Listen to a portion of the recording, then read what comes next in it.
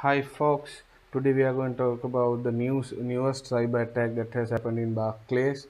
Millions of pounds were swiped from Barclays account in a series of coordinated attacks by a fraudster using Monzo accounts and a payment institution service provider PISP.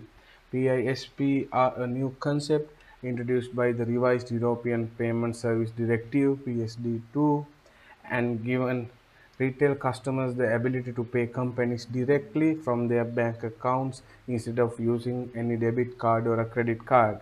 As per the report, there is nothing new or different about the fraudster approach in these cases that are specific to using PISP.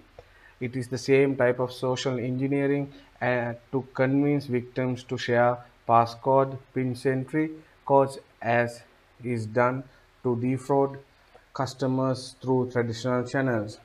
We actually regularly want customers to never give out their pin security codes or passcodes or any passwords to prevent these type of frauds from happening. Actually, folks, this is one of the attack from the series of cyber attacks to Barclays. The very recent one before this attack was happened in May 2021.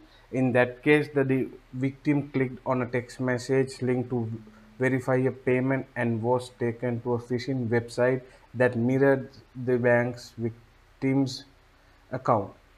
The cyber thief then swiped the victim's login credentials, set up an account, and used the PISP to initiate the payment request. Due to that attack, the Monzo was accused of being in violation of financial crime controls and anti-money laundering mandates, which were believed to lead this to attack. However, these allegations were dropped. Stay tuned for more details. We will get you the latest cyber attack details as soon as we hear it. Thank you.